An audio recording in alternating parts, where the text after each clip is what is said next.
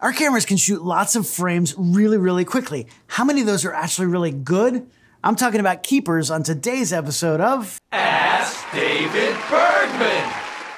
Hey there everybody, welcome back. Here I am, as always, answering your photography questions right here on Adorama TV. If you've got a photo question, you know what to do. Just go to askdavidbergman.com and submit that form on the site.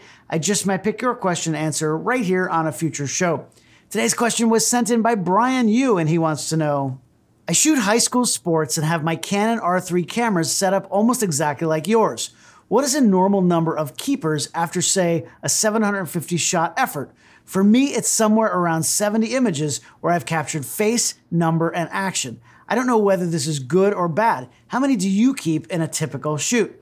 It's a great question, Brian. I've done plenty of videos on this channel about technical stuff like gear, camera settings, and lighting, but not a lot of photographers talk about topics like this one, or they just don't want to let you see behind the curtain. Well, I'm an open book for the most part, so let's talk about it.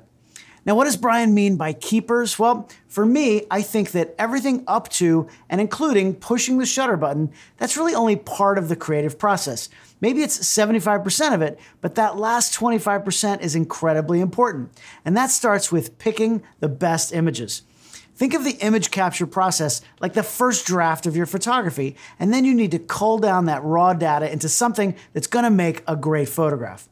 And my friend Brian Friedman always says, it's half what you shoot and half what you show. And he's absolutely right. People are only gonna know your work by what you put out there in the world. So showing only your best stuff is gonna go a long way towards helping your image as an excellent photographer. Showing too much just dilutes your best work down. Now, our cameras today can shoot a lot of frames really quickly. The Canon R3 is my primary camera for concerts, sports, or fast action of any kind. And I have two of them that I wear on my shoulders when I'm working as a touring concert photographer. One of them, I'm gonna have a wide zoom like the 24-70 or the 24-105, and the other one's gonna have a longer telephoto like the 70-200 or the 100-500. And the R3 can shoot up to 12 frames per second with the mechanical shutter and a whopping 30 frames per second using the electronic shutter. I hate to sound like an old man, but I remember when 3 frames a second was a lot. Get off my lawn, you damn kids. Now, I rarely shoot at 30 frames per second, mostly because I use the mechanical shutter almost all the time. I don't shoot too much sports action anymore, but I definitely could see the value in 30 frame per second bursts to get the ultimate peak action shots. There's a difference between a picture where the football, for example, is right on the receiver's fingertips as opposed to them already having it in their hands. 30 frames per second is going to give you a better chance of getting that perfect fingertip shot. Now, I shoot concerts like I used to shoot sports, so I'm still going to be up around 12 frames per second for multiple hours of an entire show. With 2 bodies and often a third remote camera that's placed on stage, that translates into a lot of images. It's not uncommon for me to have 3,000 to 5,000 frames per show, and I shoot multiple shows per week. That's going to add up over time. And when it comes to culling those images down to just the best ones, I do use a fantastic program called Photo Mechanic. I did an Ask David Bergman video years ago about how I use the program, and I'll put a link to that down below so you can watch it. But the short version is that I'll do multiple passes where I quickly look through every single frame and copy the best images into a new folder. Then I redo the process over and over with those new smaller batches of images and copy the best ones into yet another folder. And I'm gonna keep doing that as many times as I have to until I get down to my final best images. The thing is, this process can be really tough. Photographers are notoriously bad at culling through our own photos, right? Am I speaking to some of you out there? I know it was really hard for me for a very long time. You really have to learn to separate how hard it was to make the image from whether it's actually a good photograph. Just because you worked really hard to get it doesn't mean that it's actually any good. So you have to try to look at it from the outside and forget that you actually took the picture and what you did to make that photo.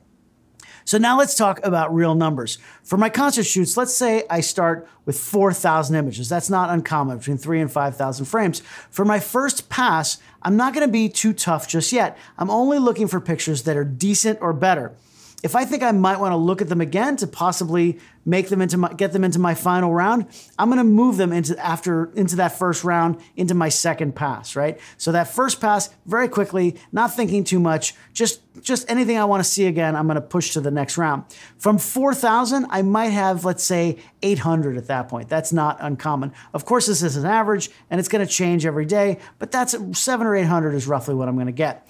Then, I'm gonna go through only those images, that 800 frames, to try and get down to only the best of the best.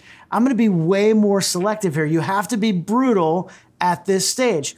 If you've got, let's say, a series of images that are similar, you probably only need one of those. Maybe you shot something that's really unique, but if it's just not a good picture, get rid of it. Or you might have a sequence of images that are all pretty good, but you just need to find that one best frame. For example, I shot 30 frames of Luke Combs kicking a cup across the stage during a show in a big burst. 4 or 5 of those probably made it past my first round, but when I go through them carefully on my last pass, I'm gonna pick the one best frame and no one's ever gonna see the rest of them, except you guys who are watching this video. So from those 800 concert photos, I'll usually get it down to between 50 and 80 best of the best. Make sure that you be okay with any one of those images being published by itself. That's usually a good barometer on whether an image is gonna make it into my final keepers. If I wouldn't be happy for somebody to post just that one picture, then I'm not gonna send it. Okay, so because I'm doing all of this culling in Photo Mechanic, then and only then do I bring those final 50 to 80 images into my RAW converter for editing. I use Capture One, but you might use Lightroom or some other similar program like that. Doesn't really matter. But that number of images is way more manageable to work with, and more importantly, I know they're all very good images. Anything that's made it into my Capture One photo library has already been culled, and I know it's a good picture.